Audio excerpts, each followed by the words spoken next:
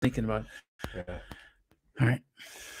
We are live. All right. Mid cup, ready for your sip of water there. Can you carry us for like 5 seconds? Of course I can. Take your vodka. It's good. It's 11:30 on a game weekend. We're good. Yeah, it is. It's Friday. We are excited to be on live for probably about an hour. So we'll see. We'll see what their knee. 60 minutes. 60. Hey, yeah. Not quite as hard hitting as that. But we're gonna talk hopefully with Marlon Kerner here in a little bit. Our guy, our recurring guest, about matching up against the Dolphins this weekend. I want to get his opinion, like we got Kurt Schultz's opinion about facing the double-headed monster of Waddle, who kept my life up for a couple nights now talking about their speed. So I'm curious to get his opinion on that. And then maybe in college you went to Ohio State, and I'm sure there were games where they were clearly the better team, whether they want to admit it or not. Favorite. Oh, here he is right now, popping in a sec. They're a better team, and just the mindset of going into a game that obviously everybody's going to tell you, you got to win. Let's get into that with Marlon, because I was with Marlon the day after the beatdown of Georgia TCU, and of course he had his ideas about what Ohio State would have done. Okay, Marlon, we got a couple of housekeeping items with you. First of all, welcome. Thank you for joining us, Marlon. That Twitter post that I made last week, I heard that you were claiming that you were trying to bat the ball down rather than catch the ball on the punt against Dallas. Yeah, it's a punt. I was just batting it. It was going backwards. So as a gunner, you go with the first touch. So you always try to smack it and knock it far away. So the ref says the ball was touched here instead of letting it bounce back 6 or 7 yards. You lose field position. My apologies. My apologies then for the DB crack on that one. I stand corrected. On your Buckeyes and the college championship. What were your thoughts on Monday night? I mean, I figured whoever won that Ohio State Georgia game was going to blow TCU out. I didn't think TCU in the conference that they play in could slow either one of those offenses down.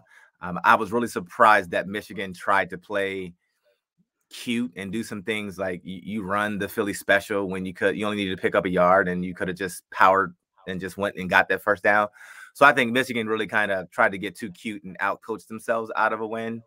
And TCU was firing all cylinders. I mean, they really surprised Michigan, but I knew they didn't have enough to hold up against Georgia. And I thought, hey, listen, if we beat Georgia, we're going to beat TCU because they don't play defenses, and we can play a track meet game and just trade touchdowns with them. So I wasn't surprised at the final the final score of the game and the outcome of the game, just because I was like TCU.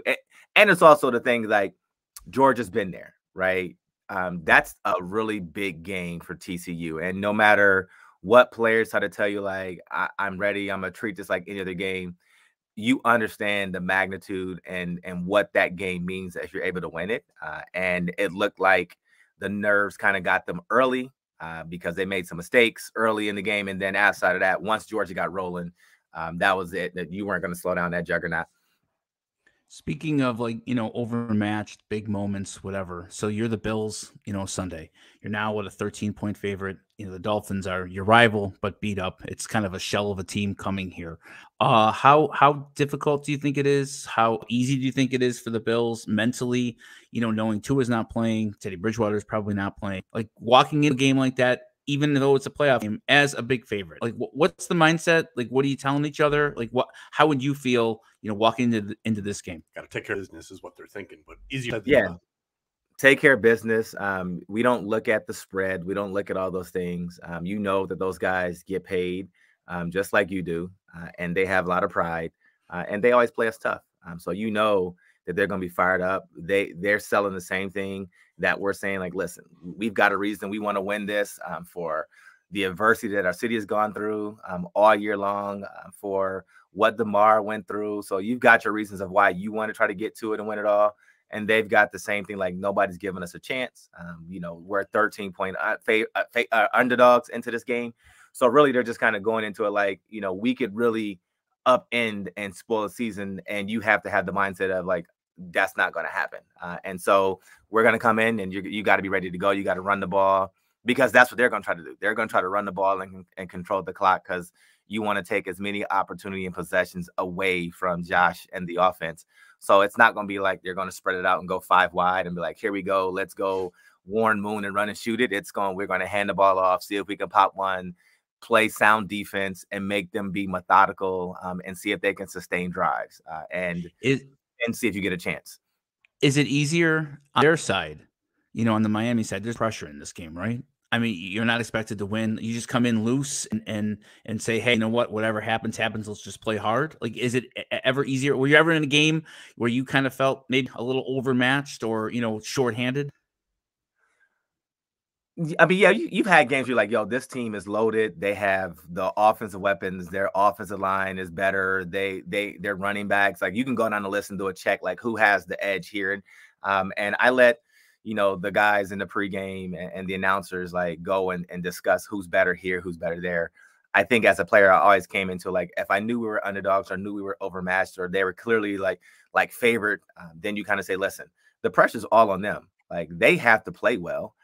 And on any given Sunday, it doesn't matter. So my job is to study, understand what we can do. We always tried to say, if we keep it close, then they get a little tight. Like, most teams will kind of like, like, you know, you should be winning the game. So if I can keep this close and give myself a chance to maybe win it in the end, then you can pull it out. And so we always try to do that and see if the team that had, you know, hey, listen, like, everyone's looking at the Bills like, you should win this game. So now you're saying, hey, if the pressure gets tight, do they make the mistake? Like, try to put it back in their court and see if they can play mistake-free football. And a lot of teams, for some reason, can't. Like, that's why you see the upsets. You just kind of, let me keep it close. Let me do this. Let me be smart. So if I'm Miami, no big plays. You know Stephon Diggs is going to get some catches. Great. He can have 10 catches. He can have 10 catches for 80 yards. But when he catches the ball, I tackle him right there. Don't let Devin Singletary pop long runs. Like, don't let Gabe Davis run through and pick up 50-yard bombs out of the way, because that blows the game open and you have to get then out of your game plan. Your game plan as Miami coming in is, we're probably going to have an inexperienced quarterback. He's going to have to make some plays with his arms and his legs, but we're going to try to help him out by running the ball and playing sound defense and not giving up too many big plays. And if we can do that and we keep it to a low-scoring game, one of those 21-17 style games, you've got a chance. You got a chance to win that, because now the pressure comes back on the home team. Like, you're at home. Buffalo's they've got to play smart. You're going to have the crowd rocking. You've got a lot of reasons that you want to win this game, but you also got to play mistake-free football. And if you can put it where Josh has to decide if I'm going to try to play hero ball and see if he's going to try to make all the plays on his own, or if he's going to trust his teammates and say, we're going to win this out, and I'll trust Tyler Bass to make the winning field goal kick, then you could say there could be a mistake, and then that will be something that Miami could capitalize on. That is kind of how the last game played out. I mean, Miami got an 8-point lead in the fourth quarter, I think, and it did force Josh Allen and company to make plays, and they did make the plays, and but you know, had a little magic snow happen there too. Marlon, as I told you earlier in the week, we had former safety Kurt Schultz on, who was a teammate of yours. And we talked to him a little bit about just a nightmare of covering those super speedy receivers that Miami has. And, you know, he admitted that, you know, the corners are the first line there that have the hard job of trying to keep them, you know, letting them get free. And if it does happen, it's a nightmare. But as a corner, what are your responsibilities, or what can you do best to try to neutralize guys? You just talked about, hey, the Miami would be okay if Diggs got 10 catches for 80 yards, but tackle him right there. What do you do against receivers like that as a corner? I think it all depends on your game plan, right? Like, if you're able to play some cover 2 behind it, where you got safeties, you can be a little bit more aggressive at the line of scrimmage. So you can really try to disrupt the timing of the offense. I think the teams that played the Miami and really affected how their pass game was, or threw off the timing. I look at the San Francisco game. They really got physical at the line of scrimmage with those guys. Like, their corners, their linebackers, they even had defensive ends walking out, but everyone jammed. Everyone wanted to throw off the timing of that quick passing game, because, you know, Tua wants to get back, or whoever quarterback it is going to want, you want to get back.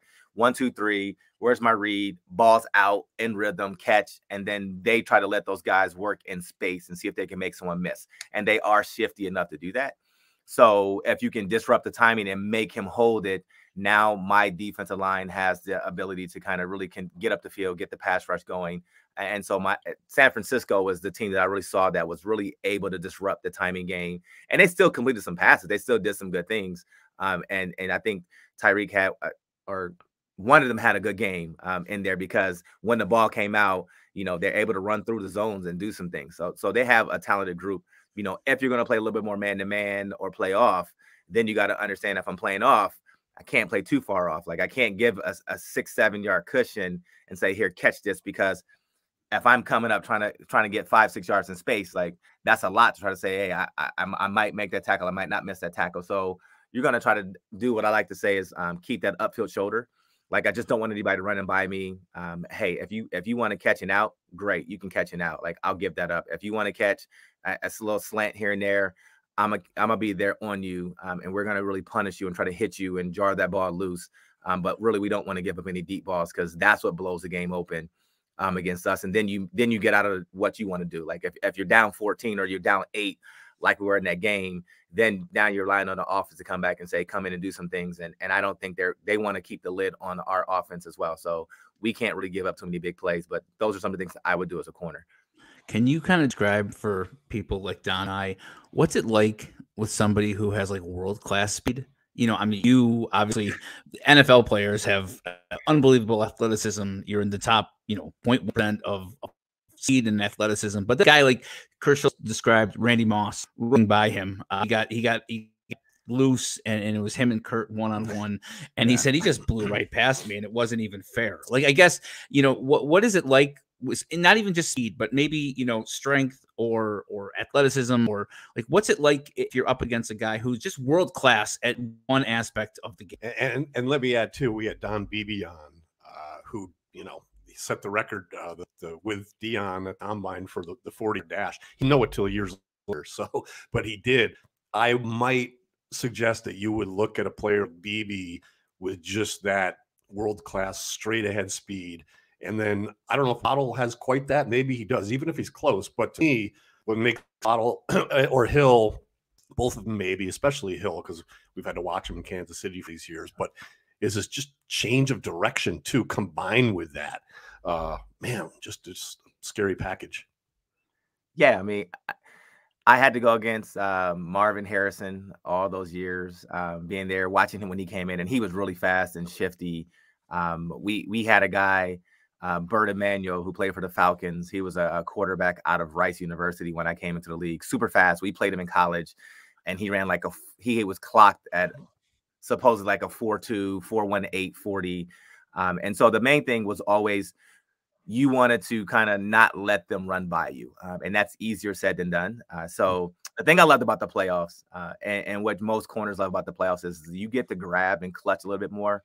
Receive the refs don't call as much as they would call in the regular season. So you always try to be physical enough at the line to get your hands on them, so that it's just not a track meet, because you just don't want a foot race with them. Like, if I don't put a finger on you and you just go and take off on the go route, then I'm trying to really be like, like, can my 4.3 catch up to your 4.2? Okay, no, probably not. So you always try to make sure you get a little physical at the line, and you do that by grabbing a little bit. Like, not gonna lie, like, yeah, I mean, if it's not called, it's not holding. So that's right. We would do that by trying to get the jam, and we would try to get underneath the shoulder pads where you could grab, like here. You try to get underneath the armpit so you can pull them into your body, and then when you got on the shoulder, we did little things like you push into the hip. You might throw your hand back and hit the thigh. Just kind of like make a fist and punch back. Because you can't run if you can't bring your legs up. And then you just run with them. And so you do all those little things. But I was also very cognizant of fast guys, like, all right, I need to change my angle. Like, if he does beat me off the line of scrimmage, I have to take a deeper angle. I need to go further up the field to meet him down the line, as opposed to turning and automatically getting into a trail technique. And so once you understand, like, okay, well, look, if he's running the go route, I can't meet him at the 35. I need to meet him at the 40. then you just bend up your angle and run to a point where we are going to intersect down the sideline, because the ball, I had some really good coaches. Dick Roach was always like, hey, if it's a go route, it's going to land about 42, 44 yards. So knowing that the ball is going to be 40 yards down the field, I don't need to take myself out of the play and trail and try to catch up to his hands. I'm going to just take a deeper angle and run to where I think the ball is going to land, and then try to play it from there. All right, you're the perfect person to clear something up for me. I'm at a bar, I'm watching the game with friends, I'm in the stadium, and I'm at the stadium. Okay, and this is what I hear all the time, and I've never been able to kind of explain to people, why didn't he just turn around? Why didn't he just turn around? Why didn't he see the ball? Like, can you please explain to people how difficult it is to be running full speed and have the ball either slightly underthrown or thrown perfectly, and you're, giving everything you have to try to, cover Tyreek Hill, and all of a sudden somebody in row 4 is pissed off because you didn't turn around. We're on TV. Yeah, I hear that constantly, and it drives me nuts. Being blessed enough to be on the sideline and watching you guys at full speed, like it's impossible to describe to people. Maybe you could try to help people understand why you just don't turn around and knock the ball every time. Well, first of all, I can help answer that. Maybe shed some light to that question, because I hear that all the time too. It depends on the coaching, and so every coach has their own style. We were taught from a young age, like, if you're in a trail technique, you never look back, because if the ball goes over your head, all you're going to do is when you turn and look back and see the ball go over your head, you're going to watch him catch it.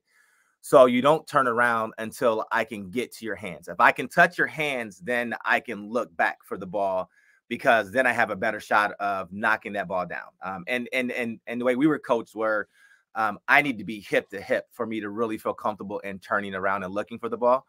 So if he had one step on me, then my best shot was to play his eyes or play his hands.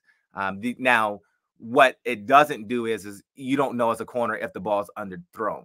And so when people yell at you like, don't, why didn't you look back? It's because the ball was underthrown. And most NFL quarterbacks don't really underthrow the ball that often. So, you're as a corner, you're just trying to run and catch up, because when he does this, I can do this, and then I can club through, and I have a better chance of getting the ball out.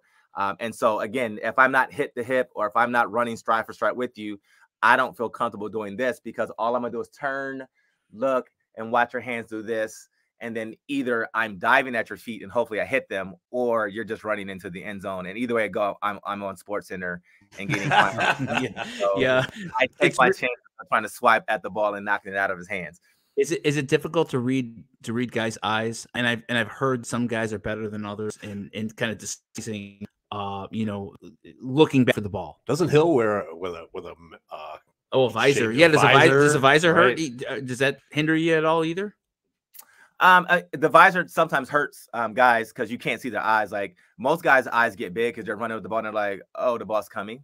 So now oh, the ball's coming. I think I've heard Diggs being one of the hardest guys to do it, because he doesn't really tip anything off. He's really good at catching it at the last second. And so those are some of the games that you play, the chess match within the game that you're playing, of how do you defend a receiver. Visors will kind of dictate what you can and cannot do. And so then if the guy's wearing a visor and I can't really play his eyes, then I'm really just going to try to play his hands. And I'm just going to kind of wait and watch and do all those things and wait till he does this, or wait at the last second. So a lot of receiver coaches do teach guys to flash their hands late, because they know that's what we're waiting for. But, it's playoff football. So if I can be a little bit more physical, if I can pull you into my hip or do anything I can to slow you down, I'm going to do that. And then, they're going to make plays. And so the thing about it is, what I mentioned earlier is I'm okay if I'm Miami, if I'm a cornerback playing against Diggs, I'm okay if Diggs has 10 catches for 80 yards, but he doesn't have any touchdowns, because that means I didn't give up any big plays. And he's going to make his catches. He's going to catch some short things. He's going to catch a slant. But as long as we try to go into the game like no 25-yard plus pass completions or anything like that, then you put yourself on a good chance of having an opportunity to win the game. And that's really all you want. You just want a chance to win the game. Yeah, I've noticed a lot of zero tolerance from like Joe in the 4th row when it comes to DBs, right? One catch over your head, or I was at Detroit. I was at Detroit for the Bills Browns game, and who was it? Peoples Jones or Amari Cooper made an unbelievable catch in the end zone over Dane Jackson. And Dane Jackson was in her position, did nothing wrong. Is a superstar, paid NFL receiver. Like, the man is good. Right. And everybody in the crowd was just outraged that Dane Jackson somehow didn't turn around, knock the ball down, whatever. I'm like, you people have no understanding. Of course, I'm not like turn around and start yelling at these people, but I'm like, that is an impossible position to be in 25 yards down the field in the corner of the end zone. I feel legitimately bad for DBs. To me, it's the hardest job in the NFL, like, other than quarterback, probably quarterback, and then what you guys have to do. And then if you get beat on a play, you got to line up the next play against the same guy, not get beat again. Like, I find it, damn near impossible what you do. Yeah, it's one of the toughest positions. I won't argue. I mean, it's you have to understand body position, understand angles. You do a lot of watching of tape of how guys do their footwork and their hands. If there's any tip that they do for any routes, like, it's like being in school all over, because we're doing everything. They're running at full speed and we're running backwards. And then we have to turn and keep the momentum that we just gained going backwards to be able to turn and transition and go full speed just by flipping the hips and turning and going and all those things. So yeah, and I might be a little biased because I had to do that. But yeah, I would put corner up there as one of the hardest positions to play in the league. And, and receivers, I mean, they know where they're going. And, it's our job to try to take by body position half of them away, to say, I'm not giving this position up, and then make you go the way that I'm not covering, to try to jump those out routes or a go route or anything like that. So yeah, it's a lot of fun. But if you figure out how to do it, you can have some success doing it. What percentage of plays do you think that you knew, where the receiver was going? I would say a lot of it. Like, you kind of understand third down, like, or if they run third down, here's a play that they're going to run. But that's coaching and understanding, like, these are the plays they run. Like, there's a lot of coaches involved that tell you what they're going to run. Sometimes you get surprised by guys. Like, we played. We played against the Browns. They had Andre Rison and Michael Jackson, who could really fly. But Andre Rison was really shifty and so quick. And even when you had him buttoned up, like, I remember we played cover 2 and we got a good jam on him. And then there's a natural little hole that comes after the jam before you get to the safety. And Bernie Kosar came out and jam, and I turned, and I'm sinking, looking for the flat coming to the back, or to the flat, or the back coming to the flat, if I can speak. And my Rison kind of just shifted in between, and I'm like, oh my gosh! And all of a sudden, Kosar, like, and he throws a laser right over top of my head, and right in between the safety, and he hits there. Like, there's always going to be a weakness in your coverage, and so once you understand that, you kind of know, like, all right, if they get here, they're going to run this. If they get in this formation, they like to run these 3 plays. And then based off of that movement and what he's doing, then you go, oh, he's running this, he's running that. I know what this route's going to be. But it's a lot of practice, a lot of repetition. There's never really been anything where you're like, hey, they just ran something totally completely that we really didn't see in this. It happens every now and then. And then once you see it, you go back and you talk about it like, hey, they did this time. And now you're ready for it when it comes again, and you're really able to take it away. But that's a lot of conversations on the sideline. Like, that's why you see guys with the papers pulling out. Now you have all the Surface Pros out there. You're just talking like, they did this. Oh, okay. Well, that's not something that we learned about in the scouting report, but now we have it added. And then you talk about it at halftime and make an adjustment, and then you're fine. Yeah. Marlon fans have gotten pretty excited about the buzz, the news that Micah Hyde is kind of on the mend and is made close to being ready to play. I guess not this week, but on with us earlier in the season, we were talking about Trey White. Some fans were a little frustrated it was taking so long. You having not one but 2 reconstructive ACL surgeries, you laid it out there, made it easy to understand why it's hard to come back from that. So with Hyde now, again, a little bit apples and oranges because he had a neck injury. But something you said that really stuck with us, Josh, and I referenced this a few times, is what you said about being game ready. No matter how hard you practice, you can't simulate game speed. Here we go again with the corner safety comparisons, but would you say that the safety as compared to a corner, is there any advantage that, like, let's say if it, instead of where a corner might be missing 18 weeks, maybe for safety, only 17 or 16 because of maybe the physical demands and the cutting aren't there or not. What are your thoughts about that? I mean, yes, there is definitely a difference between being game ready and practice ready. And Micah, as much as he's probably been doing some conditioning and getting himself in shape after the surgery and whatever procedure it was that he had to fix and remedy his injury, game is different. Safety and corner are a little bit different. Now, Micah is a very smart player, very, very good player. And so when you look at him, safety is a little different because he has Jordan Poyer that can do some things that can come down. Like they're interchangeable. So I think for them, they'll understand how to play with each other. You don't forget that chemistry will come back pretty quickly between those two guys because Micah's also been in all the practices, been in all the meetings. So he's been talking like, Jordan, what do you see on this? How would you have played that? And Micah, what would you have done? Like they talk about that just in case when he comes back, like, so they're on the same page. So I'm excited about it as well, just as any other fan, because you'll be able to disguise. I think one of the things that I saw going into the Bengals game that I saw in an interview, I want to say it was either T. Higgins or Tyler Boyd, where he's kind of said was, with Micah out, their secondary, their coverage got a little bit more basic. Like you couldn't do the drop a safety down here, the run back here, because you didn't have on the back end people that you felt comfortable with that would get themselves back in position to make the play that's necessary. And so if Micah is able to come back and play next week, then it allows you to kind of do a little bit more disguising. You can be a little bit more aggressive in your areas because he's been there. He knows how to do that. And the one thing about safety is even if you feel like, hey, I don't have my foot speed back, if I played at 10 yards, I can play at 12. I can back up a couple yards to give myself a little extra cushion to make the play. Whereas as corner, you might not be able to do those things. Like I can't back off at 10 yards because I don't feel like I'm not up to game speed yet. Like I've got to play a certain style and show a certain look and without tipping it off. And so that will benefit the secondary in the defense going forward if Micah's able to come back, because now you have the ability to disguise. You can bring linebackers in different positions.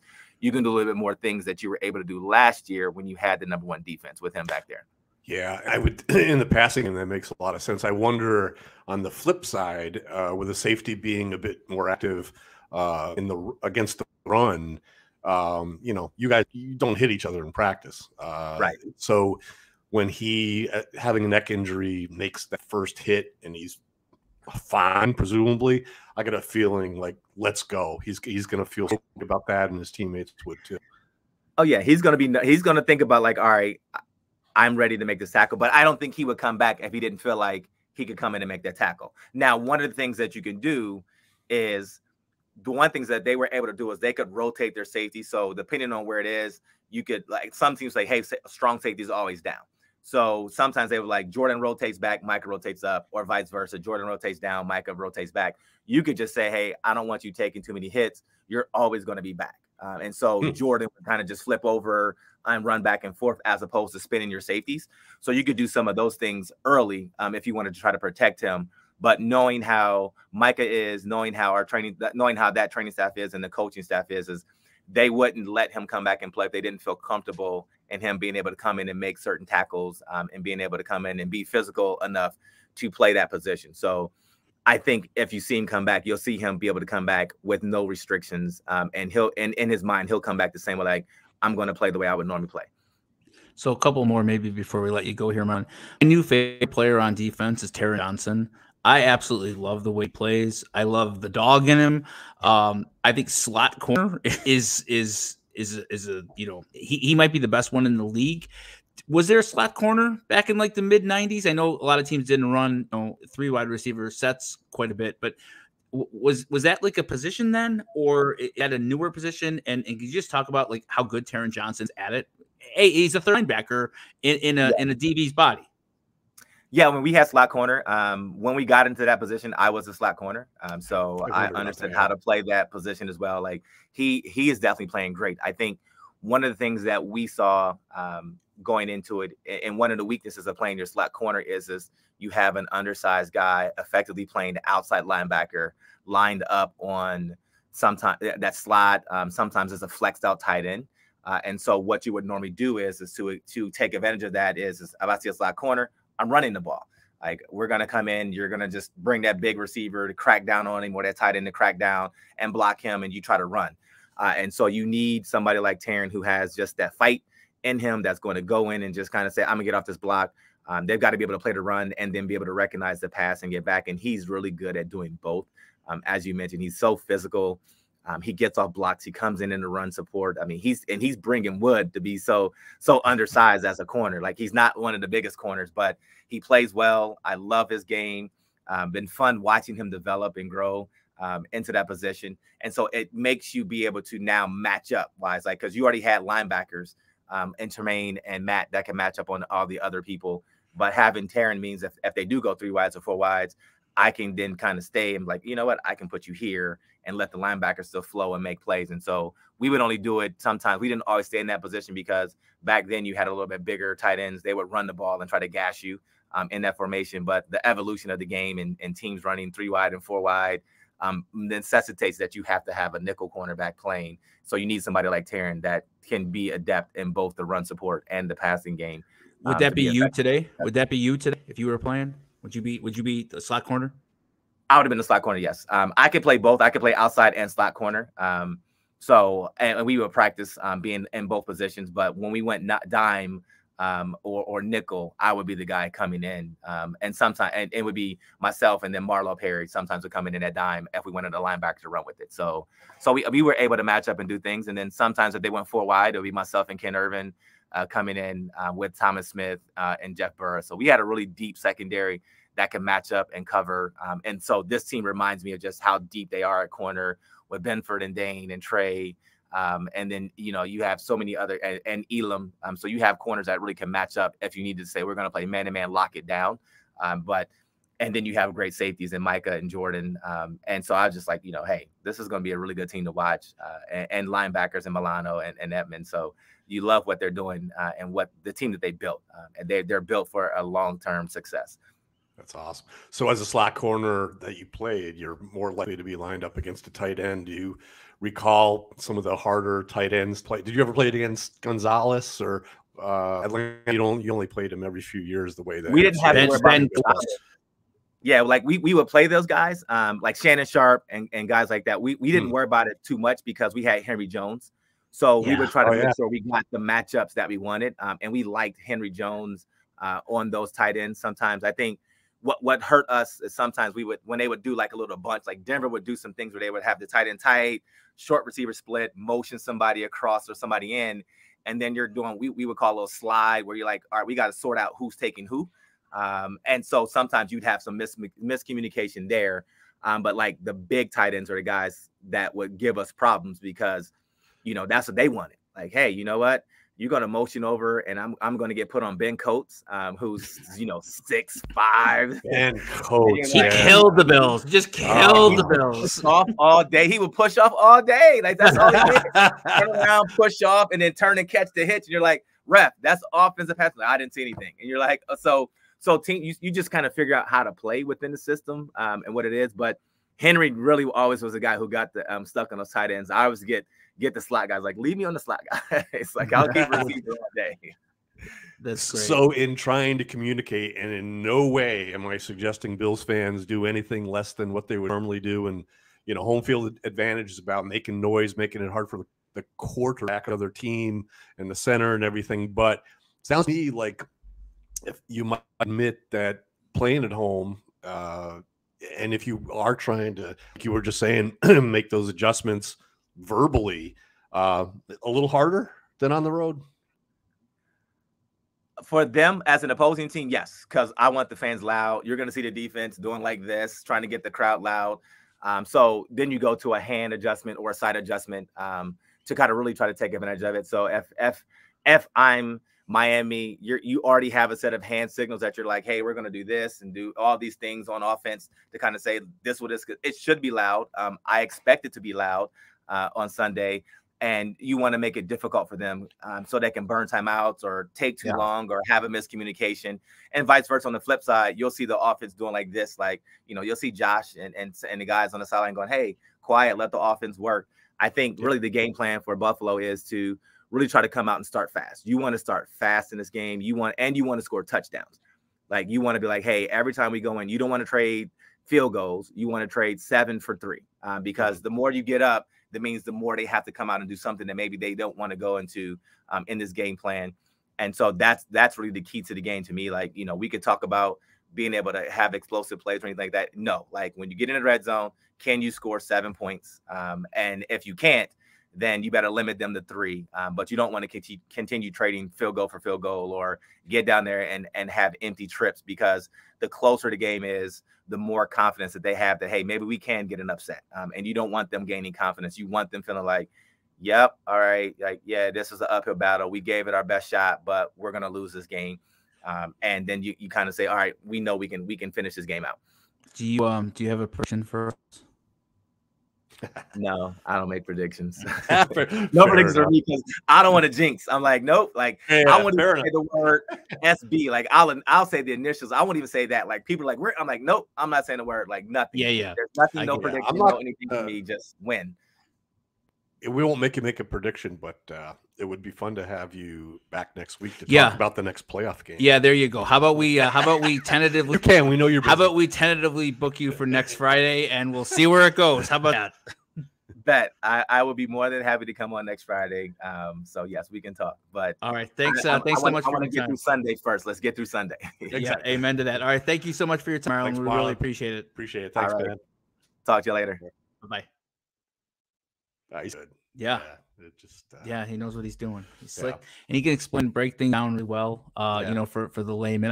I meant that story in Detroit. I just was getting frustrated at people telling about at the D's to turn around. And it's a hard job. You know, on TV, the NFL is such an excellent TV sport. The camera angles you have, they show a play like that, and they show that DB covering the receiver as if it's the only play going on. Right. There aren't 20 other players somewhere else, and you see it on TV. He's right there. Just turn around. Like, oh my gosh! You're actually fast as it's going. You're right. It is a different game when you watch it in person, and a different game when you're up. You know, higher up. You're absolutely right. It looks quote unquote easy on TV. That's a good point. Yeah. So you know what? We had Marlon on here, and before we wrap it up, I sent this to you the other day, and I kind of wanted to do something a little bit out of the box. Or, as you know, maybe some people who have been watching, I am a huge Boston Red Sox fan. My father was born in Somers, New Hampshire, which is a small town on the Maine, New Hampshire border. Do you know, I never knew that until we started doing this podcast. That I was a Reds fan?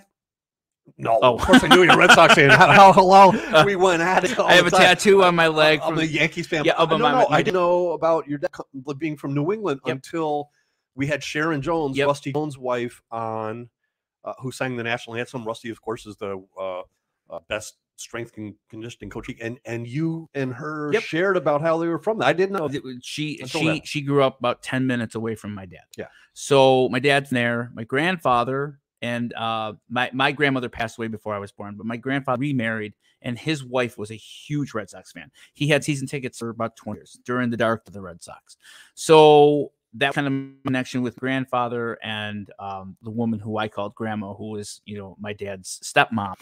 And they gave me baseball cards when I was 5-6 years old, and I was hooked. There's no baseball team here in Buffalo where I grew up. So the Red Sox became my team. And I was on an island here because it was Yankees, Mets, some Blue Jays, some Indians. Not a lot of Red Sox fans in the 80s in Buffalo. There just weren't. And they weren't very good for a long time until obviously 86 happened. And then, they made the playoffs a couple more times.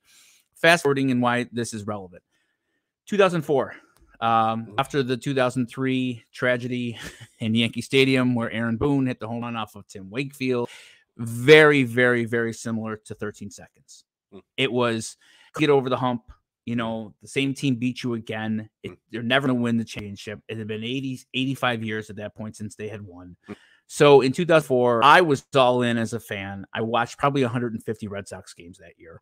And the whole town of Boston was all in that year, coming back from 2003 and what are we going to add players, whatever. The whole season was just about going back. Turns out that they end up playing the Yankees again in the ALCS. They down 3-0, come back, win 4 straight, and go to the World Series. before the World Series started, there was this little message board. This is 2004, before Facebook, whatever. And called Sons of Sam Warren, who was an old prospect. Yeah, what was it though? It wasn't Facebook. What was no, it? It was a message board, like an AOL message board. Like AOL message board. Like people would. Okay. This is 2004. Yeah. So people would like chat on there. It was like it just you'd write a message and then you'd wait 5 minutes and somebody else would write a message. But it was like wonky baseball. Bill James. The guy, he was a part of it. It was real like wonky analytical baseball talk. And I found it one day and I found it, interesting and kind of comforting when they lost and whatever else. This guy started this thread on there called Win It For. And he basically wrote an opener to the Red Sox saying, I want you to win the World Series for these reasons, for these people in my life. I see where you're going with it. And it turned into this, before the internet went viral, it turned into a viral sensation. They had 50,000 people write in letters and saying what was important, why they wanted the team to win, paying tribute to people who had passed away, people who would never be able to see the Red Sox in the World Series because it had been 86 years at that point. So I figured that I would just do my own here for the Bills. I was going to wait and, if they make that big game later on in the year that Marlon wouldn't mention, but I'm going to do it at the start of the playoff run. And then maybe if anybody else on here, who's watching or sits on YouTube or follows us on Twitter, ever wants to, do their own, or if Don next week, want to put one together. So I wrote a few notes, and I kind of wanted to just address it to Dion Dawkins, who had that amazing letter yesterday to the city of Buffalo. So that was cool. And then that hype video that the Bills did last night, which made my wife not fall asleep. So this is like kind of addressed to the team and to anybody in the organization that has like a direct impact on the game, the outcome. Yeah. So, I would just ask, for me and for the community, that the Bills win it first and foremost for 54, 78, 12, and 83.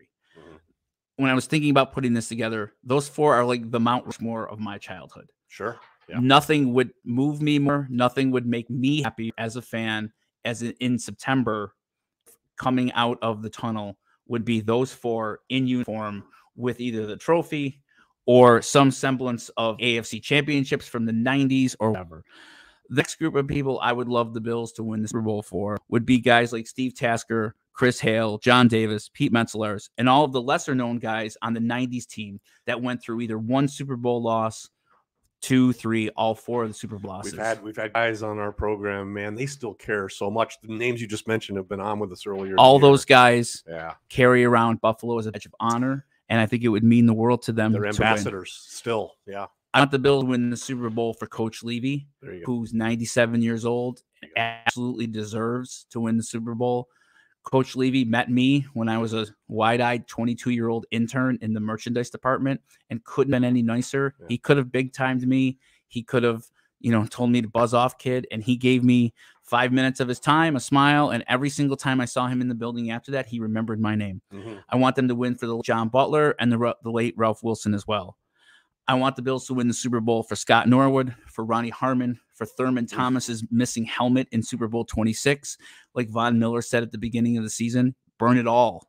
I want the Bills to win the Super Bowl for the late Van Miller, who I had the pleasure of sitting next to on the plane rides. And boy, a plane ride with Van to Seattle was an experience before iPods and headphones, but nobody loved the Bills more. And if they ever do win the Super Bowl, I will be a little bit sad and bittersweet that he was not able to call it.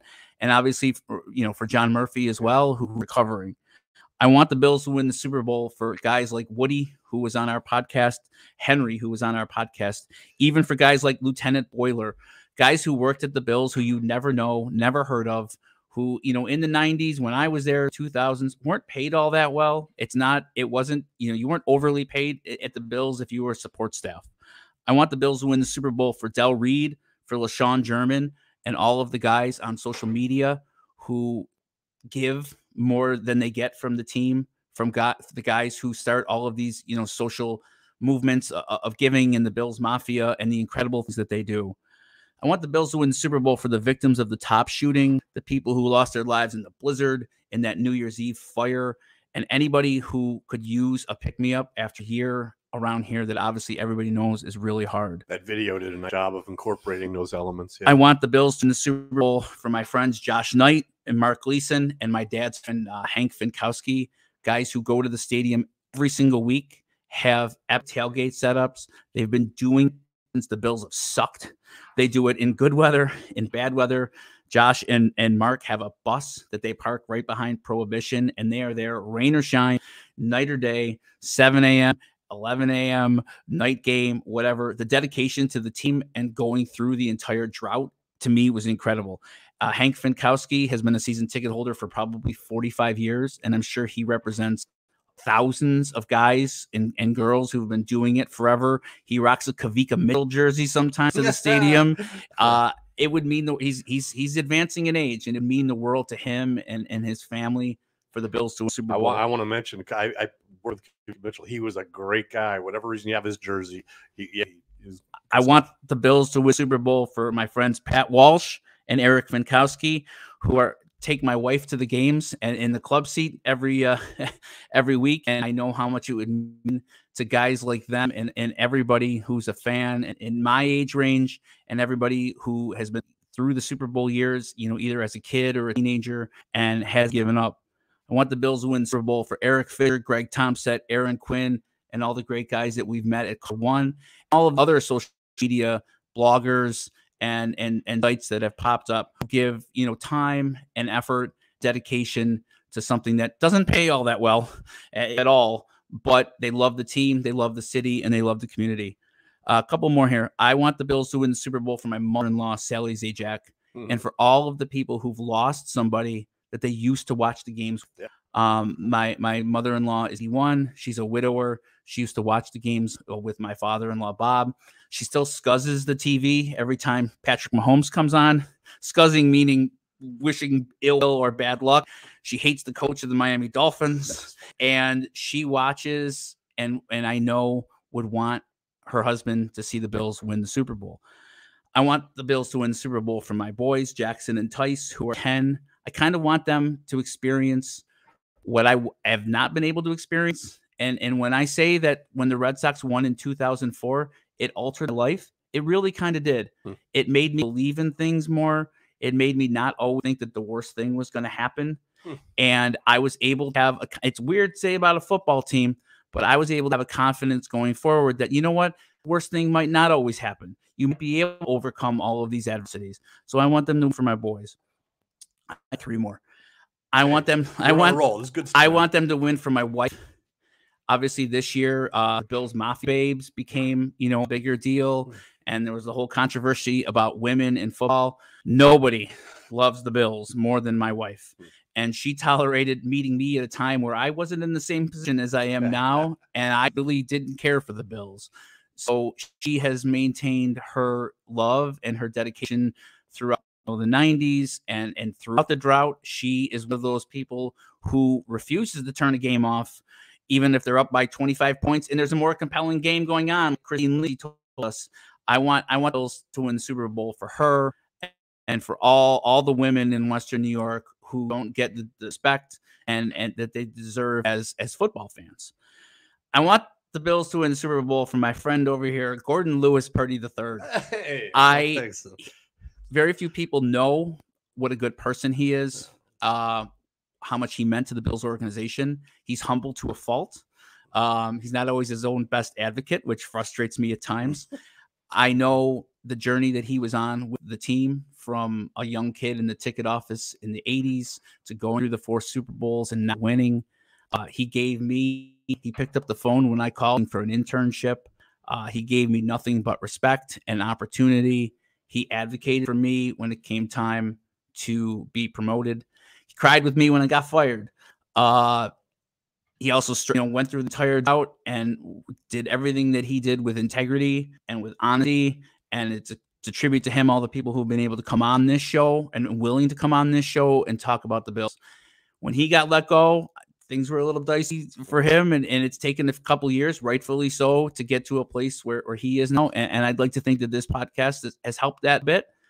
And I want the Bills to win because I feel like it would be a culmination and kind of an achievement for him, even though he's not there anymore. I feel that. I appreciate that. I really do. Last but not least, and selfishly, I want the Bills to win the Super Bowl for me. There you go. And that statement, I don't think I would. I know I wouldn't have said 10, 15, 20 years ago. I was a kid just growing up right near Maine and Billy. I loved football to the point where I would take Connect Four pieces and I would play a football game. I'm an only child. I would play a football game on the rug that I can't even describe to people how I played with the dice and Connect Four pieces and 2 playbooks. So I was both teams. I was the offense and the defense. I would draw and design plays as a kid. I ended up interning and spending 2 years working for free at the Bills with just the hope of getting a $19,000 a year job in the merchandise or marketing department.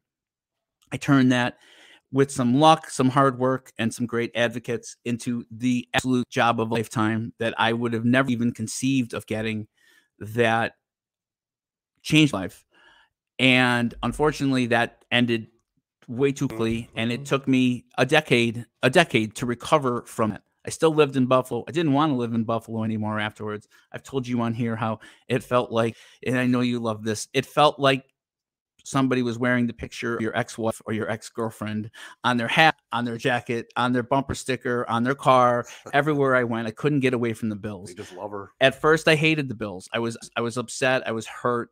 I couldn't film them winning. I couldn't stand or tolerate the idea of them winning the Super Bowl and me not being there or not being a fan, because it meant so much to me. The four Super Bowl years were my high school years. Like, I loved this team. I loved this town. I loved this community. Thankfully, around 2017, 2018, Coach McDermott and Brandon Beane come in, just the way that they ran the organization, the fact that they got better, the fact that they're entertaining, the fact that my boys were getting older and I didn't want to be somebody who denied them the communal experience of Buffalo. My wife wore me down watching her on New Year's Eve of 2017 cry in the living room when Tyler Boyd scored and crossed the end zone. I had no choice. I finally was able to let go a lot of the bitterness and a lot of the anger that only I was carrying. The Bills had clearly moved on from me 15 years earlier. I need to move on too. So I was able to, over the course of these last few years, really start to embrace team and to enjoy what it does for the fans and the community, and frankly, what it does for me. So for the first time in 20 years, which is a big deal, I want the Bills to win the Super Bowl. So win it for all of us, Buffalo. Go Bills. Nothing more to add. It's great.